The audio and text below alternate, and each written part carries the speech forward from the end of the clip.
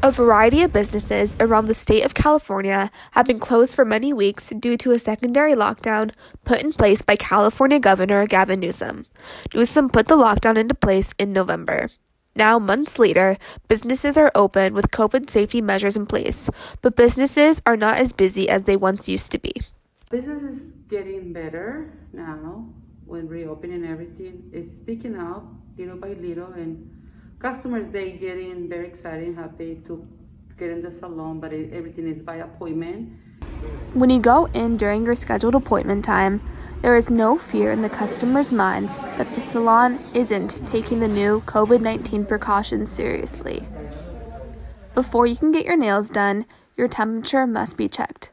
After your temperature is approved, you must wash your hands with soap and water. Everything sanitized, each customers, I sanitize the chairs, the shelves, the equipment, the tools for work. The workers do a great job of making sure that anything that gets touched automatically gets sanitized. Safety is a top priority for the workers. They take all the coronavirus precautions very seriously in order to make themselves feel comfortable in their work environment.